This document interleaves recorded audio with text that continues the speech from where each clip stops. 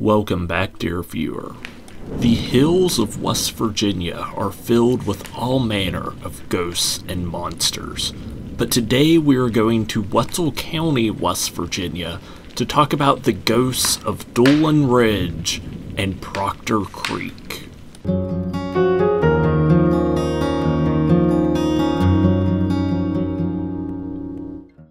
Before we get started in this video, I would just like to take this opportunity to thank each and every one of you. My West Virginia Ghost Story series is probably the most successful series of videos I've ever done on this channel, and it's because of each and every one of you.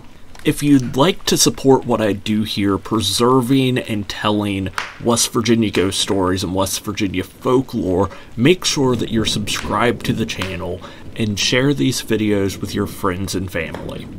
Also, leaving likes and comments really extremely helps me out, and if you know any topics, either West Virginia ghost stories or folklore, that you would like for me to cover in future videos, let me know down in the comment section. Again, thank you very much, and now let's get back to the ghost story.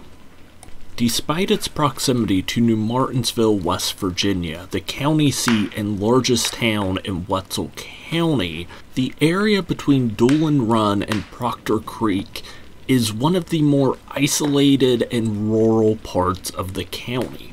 And over the years, many hunters have reported seeing ghostly figures and shadows lurking around these untamed woods. Shadowy figures lurking just beyond the tree line in areas, especially on crisp autumn evenings. To my surprise, these encounters were written about in at least 2 collections of West Virginia ghost stories. In Golly's The Big Book of West Virginia Ghost Stories, and A Guide to Haunted West Virginia by Walter Govinda and Mike Shoemaker. But narrowing down who these ghostly figures might have been is not an easy task, mostly due to Wetzel County's long history of unsolved mysteries and murders. This history goes back to even some of the first settlers of Wetzel County. Proctor Creek gets its name from a fur trapper whose name was Proctor, who lived in a cave along the creek. That was until the late 1700s, when, in a skirmish with some of the indigenous inhabitants of the area, he was killed. Likewise, Doolin Run gets its name from an early settler to the area. Edward Doolin is believed to be one of the first white settlers to the area, but shortly after settling in an area about a mile from the mouth of Fish Creek, he was attacked and killed in a skirmish with the native inhabitants of the area. Later on, Doolin's widow would sell a tract of land to one Presley Martin in 1810, and Presley Martin is credited to being the father of the town that bears his name, New Martinsville, West Virginia.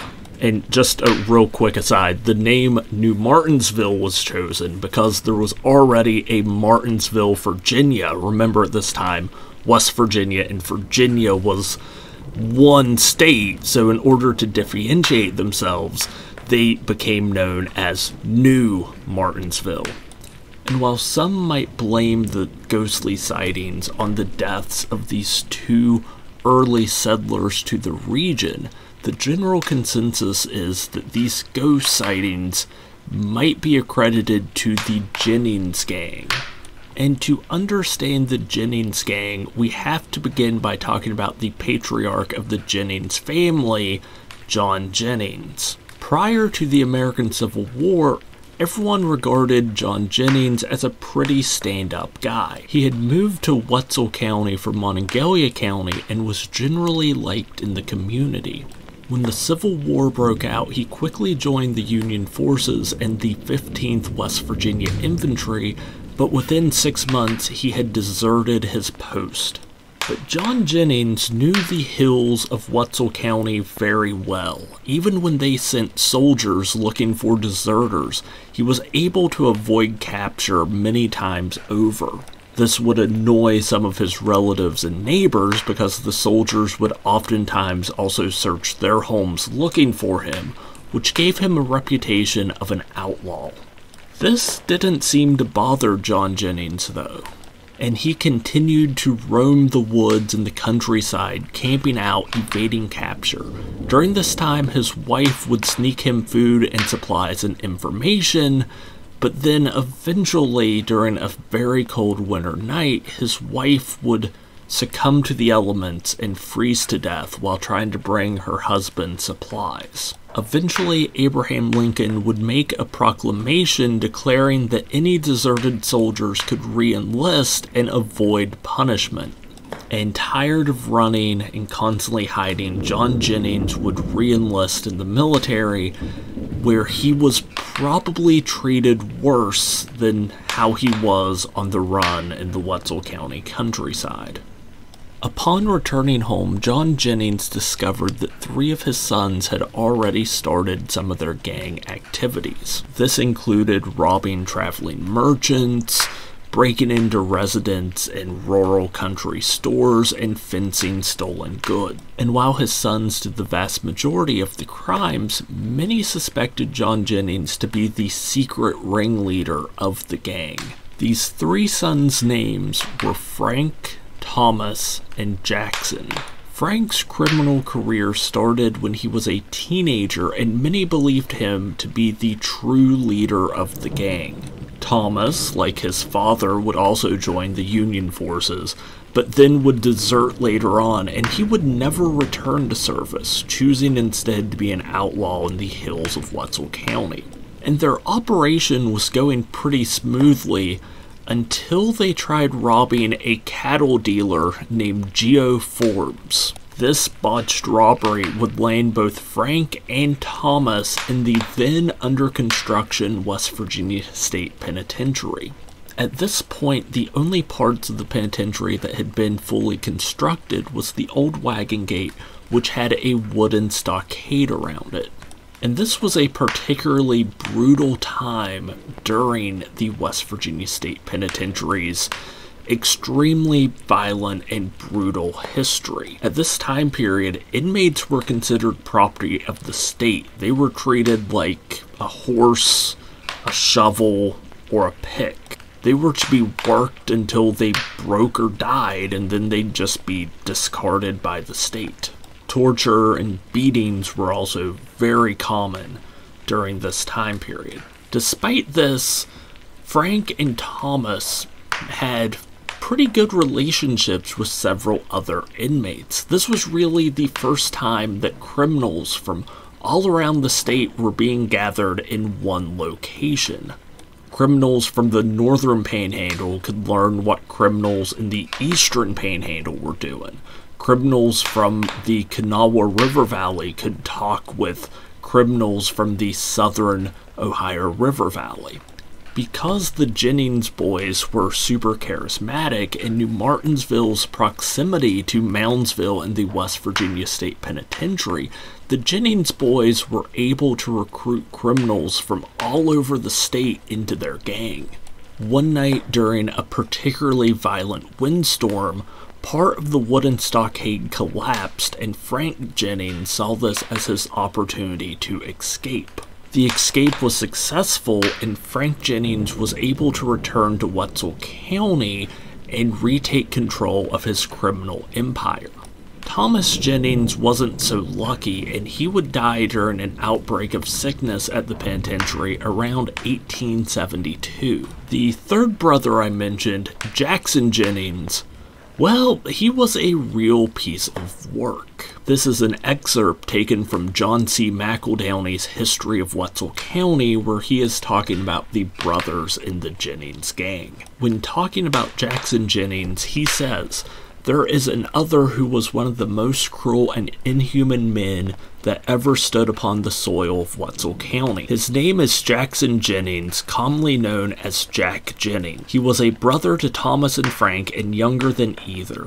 He was the most unscrupulous member of their family. Like his brothers, he was ready at any time to commit a robbery. He was less intelligent than the others and equally illiterate without a redeeming trait about him. He was not capable of planning or carrying out any plan, as was Frank, without a leader, and it was necessary that he should act in a secondary capacity. While Frank would never betray a friend, Jack would for the sake of money or for the purpose of escaping punishment. He would betray his best friend, and for female virtue, he had no respect whatsoever. The language that he has used in the presence of his own sisters and mother dare not be repeated here.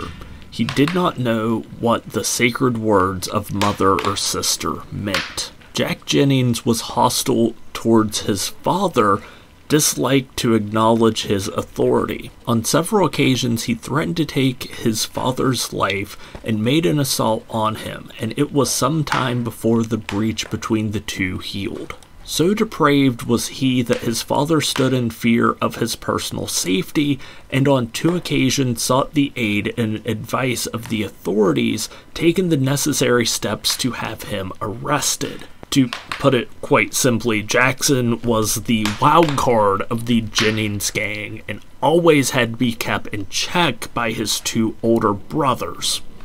And despite Jackson being an absolute wild card, upon Frank escaping the penitentiary, he would go on to establish a new Jennings Gang. He had not just a network of criminals, but also blackmailers, spies, fencers, and informants. And though law enforcement would try very hard, it was nearly impossible to convict or even get law enforcement to investigate the gang. Even to this day, Wetzel County is roughly an hour from everywhere. It's an hour from Wheeling, an hour from Parkersburg, an hour from Morgantown and Clarksburg. And that's with modern roads and transportation. Back then, by the time one of the gang's crimes had been reported, it would take law enforcement several hours to dispatch a group to the area, and by then the gang would have fled to one of their safe houses in the hills of Wetzel or Tyler County. So eventually, the citizens of Wetzel County were fed up and decided to take the gang on themselves. Knowing that law enforcement had failed to catch the Jennings boys on several occasions, they set their sights on the father of the family, John Jennings. This was because on several occasions, John Jennings had been sighted taking late-night horse rides through rural parts of the county, some of the same areas that the gang had targeted. Eventually, an article would be published anonymously in the Labor Vindicator, a Wetzel County newspaper, requesting the citizens of the county to band together to push out the gang or kill all the members, whichever one they found easier. And this article outraged John Jennings so bad he went to the newspaper's headquarters and demanded the identity of the author who wrote this article. He even went on to threaten the paper and its journalists with violence before finally being talked down and leaving. But this article and this outburst by John Jennings would set a series of events into motion that I don't believe anyone at the time period actually saw coming. On June 12, 1873, John Jennings was awoken in the middle of the night by a gunshot. Before him or his wife could react, his bedroom was invaded by a group of vigilantes with faces painted red. It's unknown if these men were members of the fraternity known as the Order of Red Men, or if they had been inspired to dress up like the participants of the Boston Tea Party. Either way, these vigilantes had disguised themselves as Native Americans before breaking into the house. They ordered John to surrender and follow them, which he refused. They then put a noose around his neck and said that they would just murder him there in his own home. At this point, his wife threw a nearby axe to him for him to defend himself against the group of vigilantes. This caused the mob to open up fire on John Jennings and his wife, hitting her twice and killing him instantly. And for the next 2 days, known hideouts of the gang would be burned. Its members would be rounded up and threatened. And people from across the state would awaken and see newspaper articles that Wetzel County was under the mob rule of vigilantes. Eventually, the violence would subside, but no one was ever convicted for the murder of John Jennings. In fact, it's still very much under debate whether John Jennings was ever actually affiliated with the gang or not.